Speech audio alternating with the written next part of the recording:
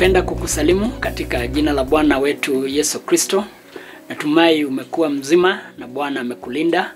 Na tunashukuru Bwana kwa sababu ya kutupatia nafasi nyingine ya kuweza kukutana pamoja na wewe na pia kuendelea kulishiriki neno la Bwana. Na siku ya leo nitakuwa ninashiriki kuhusu funguo za kiroho. Kwa sababu Bwana ametupatia funguo za kiroho ambazo tunaweza kuendelea kuzitumia hata wakati ambapo mambo yamekuwa ni mazito. Tunazo funguo.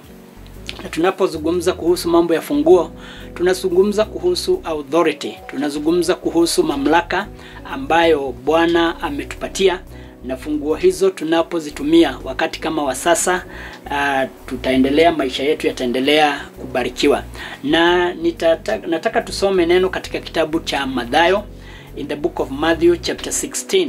Na ni Yesu alizungumza neno hilo, na nataka tuweze kulisoma neno hilo pamoja, na naamini ya kwamba Bwana atatubariki sana. I'm reading from the book of Matthew chapter 16. Matthew chapter 16, and I'm starting from verse number 18. Matthew 16 verse 18. The Bible says, "And I say to you that you are Peter, and on this rock I will build my church, and the gates of Hades shall not prevail against it. And I will give you the keys of the kingdom of heaven, and whatever you bind on earth will be bound in heaven, and whatever you loose on earth will be loosed in heaven." Wakati ambapo tunazungumza kuhusu mambo ya mamlaka ama mambo ya funguo za kiroho, ninataka tuelewe ya kwamba Wakristo ama waumini wote tumepewa mamlaka na Biblia, tumepewa mamlaka na neno la Bwana. Wakati ambapo tunaposoma Biblia na tunapolisoma neno la Mungu, neno hilo linakuwa kama mamlaka kwetu. Na neno hilo ambalo nimelisoma siku ya leo ni wakati ambapo Yesu aliuliza swali, akawauliza wanafunzi wake, "Nyinyi huwa mnasema mimi ni nani?" Na wakajaribu kujibu, wakajaribu kusema vile watu wanasema Yesu ni nani. Lakini Petro, kwa kupitia Roho Mtakatifu wa Bwana, Roho wa Mungu aliyekuwa juu yake, akaweza kudhihirisha, na Petro akaweza kuzungumza, akamwambia Yesu ya kwamba yeye ni mwana wa Mungu.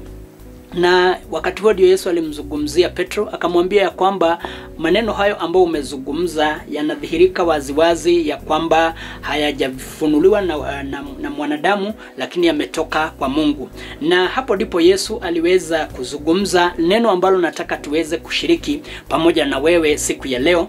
Na Biblia inasema hivi, Yesu akamwambia Petro, Biblia inasema mstari wa verse 18, "And I say to you that you are Peter, and on this rock I will build my church, and the gates of Hades shall not prevail against it." Yesu akazungumza na Petro, akamwambia ya kwamba wewe ni mwamba, wewe ni jiwe, na katika mwamba huu nitalijenga kanisa langu. Ni mwamba upi? Yesu Kristo ndiye mwamba, na Yesu akasema ya kwamba atalijenga kanisa lake, na milango ya kuzimu haitaweza kustahimili.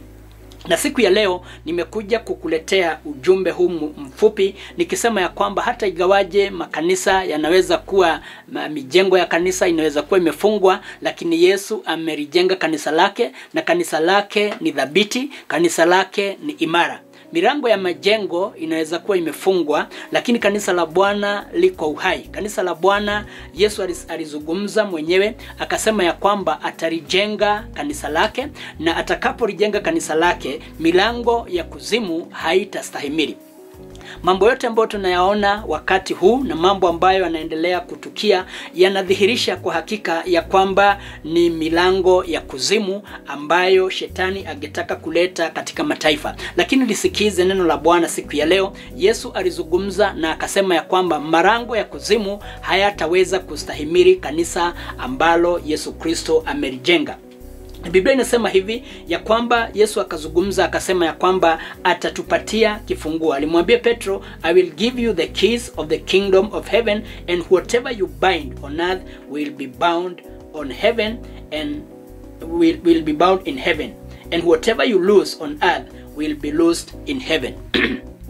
tunapoendelea katika mambo ambayo tunayaona siku ya leo, ni vizuri tuelewe ya kwamba kanisa tunazo funguo. Yesu Kristo, jambo la kwanza, alilijenga kanisa.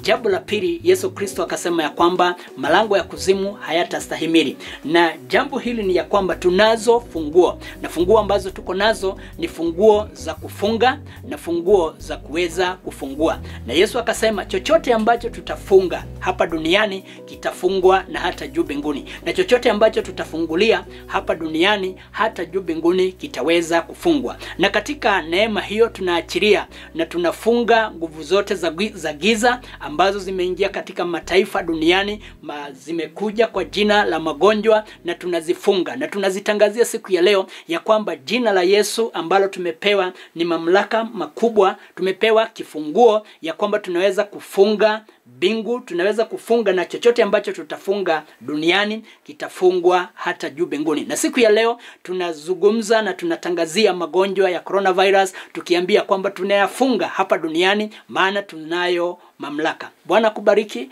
Bwana akutende mema.